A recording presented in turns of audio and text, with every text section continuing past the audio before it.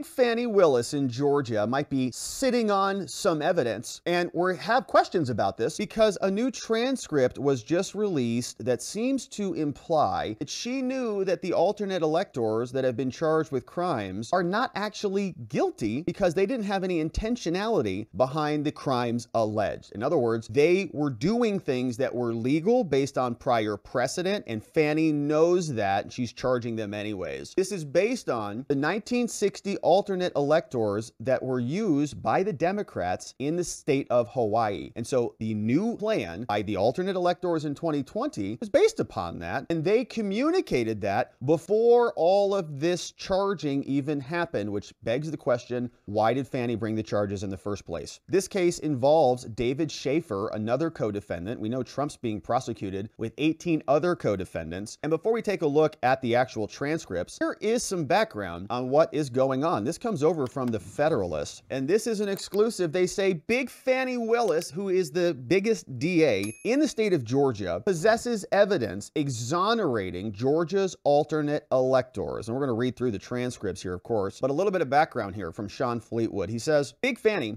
does possess evidence that exonerates several Republicans in the legal crusade against Trump. In her indictment, she said that a bunch of people were involved in a conspiracy to overturn the 2020 election. She claimed that David Schaefer, who is a state senator from the state of Georgia, you see this guy right here, says that this guy, other alternate electors, unlawfully, falsely held themselves out as duly elected and qualified electors, and saying that they did this intentionally, right? That's the legal term of art. Intentionally attempted to mislead figures like Mike Pence into believing that they were actually such officers. So saying that we're not placeholders, we are actually the actual ones, like just take ours over theirs, and that they're exercising that authority, which is different than what they did in Hawaii back in 1960, which is exactly what this was mirrored upon, as we'll see. However, among the documents that Willis obtained during her years-long investigation was a meeting transcript. Now, this is a transcript of a Georgia Republican electors' December 14, 2020 meeting. Federalists got a copy of this. It explicitly shows that the intent behind casting the alternate electors, and remember, this is before they counted the electoral ballots, right? This is before January 6th when Mike Pence was there. So none of this has even gone down yet. This is a transcript from a pre-J6 meeting. At the meeting, it shows the intent, what they were intending to do behind the purpose of alternate electors. And in it, they say the purpose was not to impersonate public officers,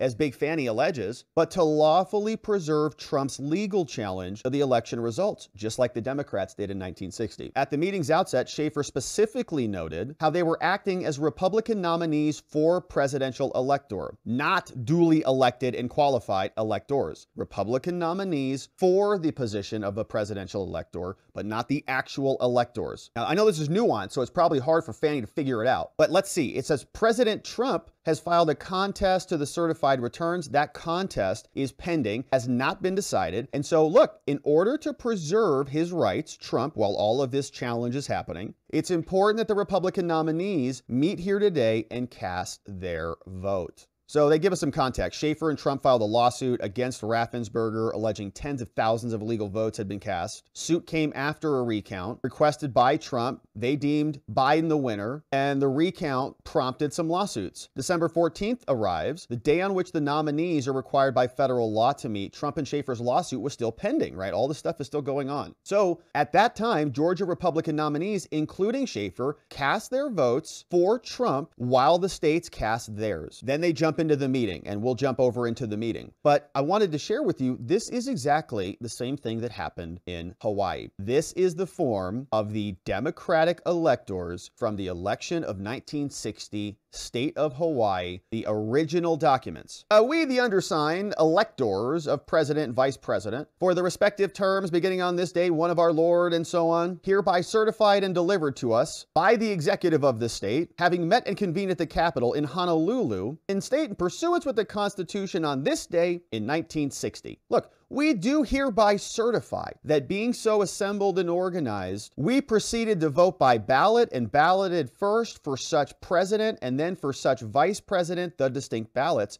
And we further certify the following are two distinct lists, one for the president, the other for vice president. Here's who we vote for. Hawaii, 3 electoral votes. Guess who they go for? John F. Kennedy. Now, at the time they signed this document, he did not win the state of Hawaii at the time they signed this. His vice president, LBJ, also wins, according to them. But that's not what actually happened. At the moment that these 3 people signed this, in witness hereof, done at the Capitol in the city of Honolulu, being the 1960 day, okay, they were the alternate electors. They mailed it in. We do hereby certify that the lists of all the votes in the state of Hawaii for president and of all the votes given for VP are contained herein, signed in by these 3 apparently felons, according to Big Fani Willis. And they actually mailed this in. Can you believe this? They mailed this into Washington, D.C., just like they did in 2020. Look at these stamps and everything. And they're saying this was, each one of these things was like an overt act by the alternate electors. They put it in an envelope. They typed something up, blah, blah, blah, and they mailed it in. And each one of those things is an overt act in furtherance. So this looks like it's pretty official. Now, if you read the history on this thing, we made a prior video about this, but this was all actually legitimate. These people were never investigated because they did the recount and they actually said, oh yeah, JFK did win Hawaii. So they just flipped it back over to the other side, which is exactly the point. Like the other side anchored in their position so that if the pendulum swings the other way, they're ready to go. And that's exactly what was happening in Georgia. And so this is the actual transcript, and we can see it here. This is the meeting, Electoral College of Georgia, meeting and transcribed 12/14/2020, before January 6th. And it's always strange to me when a RICO conspiracy is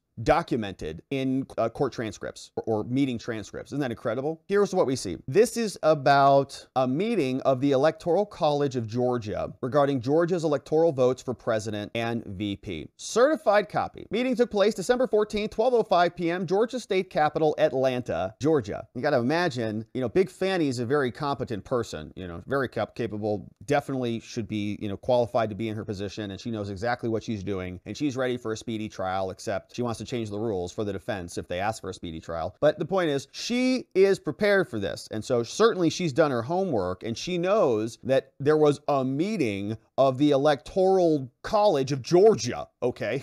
She's investigating January 6th, a racketeering case. So the idea that she doesn't know about this is insane, right? Obviously, I would imagine she's got her hands on this. I don't know where this came from, but it's probably, from the defense. And look who is here representing the 2020 electors for Georgia, David Schaefer, chairman, along with a bunch of other people, many of whom have been charged with actual crimes here. Once again, documenting their crimes, their felonies, their RICO racketeering case in transcripts. We've also got lawyers here representing President Trump. We got Ray Smith from Smith and Liss is there. So they definitely know this meeting took place. Big Fani's, if she doesn't know about this, that's kind of misconduct, right? So the chairman, the man who's been charged here, he says, my name is David Schaefer. I'm the chairman of the Georgia Republican Party. Hi, everybody. The hour of noon having arrived, is my privilege to call to order this meeting of the Republican nominees for the Electoral College from the state of Georgia. Says the President, Trump, has filed a contest to the certified returns here. That contest is pending. It has not been decided or even heard by any judge with the authority to hear it. And so in order to, preserve his rights, it's important that the Republican nominees for presidential elector meet here today and cast their votes for the preservation of Trump's rights. Just like what the Democrats did in 1960. Incredible. From my observation, Schaefer says 13 of the 16 nominees are present here.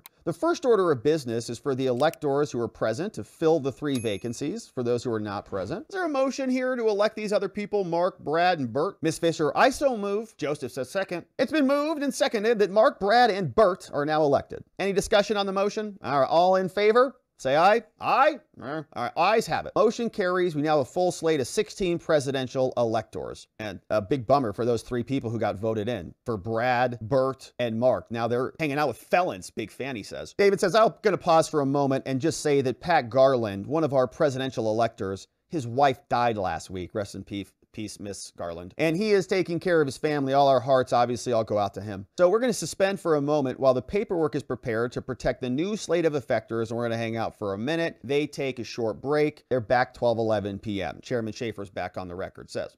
All right. Is there any objection to Carolyn Fisher serving as the secretary of this meeting? All right. The chair hearing no objection, and Carolyn Fisher is now the secretary of this meeting. All right, Miss Secretary, if you would please call the roll of the presidential electors, the future felons, according to Big Fanny. Joseph Brannon, here. Ken Carroll, here. Vicky, here. Carolyn, here. David, here. John, here. No, I'm sorry. John's not here. I'm sorry. He was replaced. Sorry about that. He was substituted. Kathy, here. Daryl, here. David Schaefer, here. And so on. Everybody's here. Look at all these felons just announcing their criminal intention. A RICO act, a racketeering case on the record. Unbelievable. So the chairman says, I'm sorry, can I confer with you a moment? Okay, we got to elect one more. Robert, you need me to elect one more? He says, one of our presidential electors is no longer eligible because he registered to vote in another state to further his college studies. College. Is there a motion to elect John as a substitute? Yeah, I moved. Second. It's been moved. I seconded that John is going to be now an elector. John Downey is now a presidential Republican candidate for presidential elector. A candidate, right? Like a nominee. He is not the official elector, but he is a candidate for it consistently throughout this whole thing. And he's present? Yes, sir. Chairman David says, all right. And so all 16 are present, and we're going to conduct the voting momentarily here. Ray Smith is a lawyer for President Trump. Do you wish to make any comments, Ray, the lawyer? Mr. Smith, Trump's attorney, says, yes, I would. We're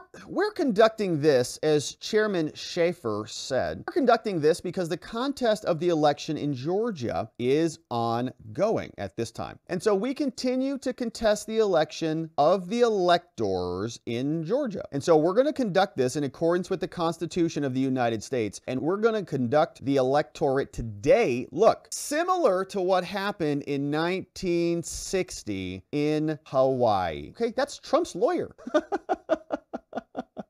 That's Trump's lawyer saying, hey, we're just going to follow what the Democrats did, literally. And they did it. This is the document, and Big Fanny should know about that and this document and these people were not charged with felonies for any of this. So Trump's lawyer is communicating that on the record. And the chairman says, exactly, right? Because while something is pending, you still make your claim. If you both are running a race past the finish line and you both think you won, both people declare I won until they get the photographic evidence and confirm it, right? Everybody says I won, I won, I won. They say you won, you did not. But both people claim it. You never go, oh, well, you won. I'll just default to you. I know it was close. I'm pretty sure I won. But since it's contested and since democracy, I'm just going to let you win. No, of course not. You hold it up until the end. You preserve your right. That's exactly what was happening here. So chairman is explaining that. He says, hey, and if we did not hold this meeting, Trump's lawyer, then our election contest would effectively be abandoned.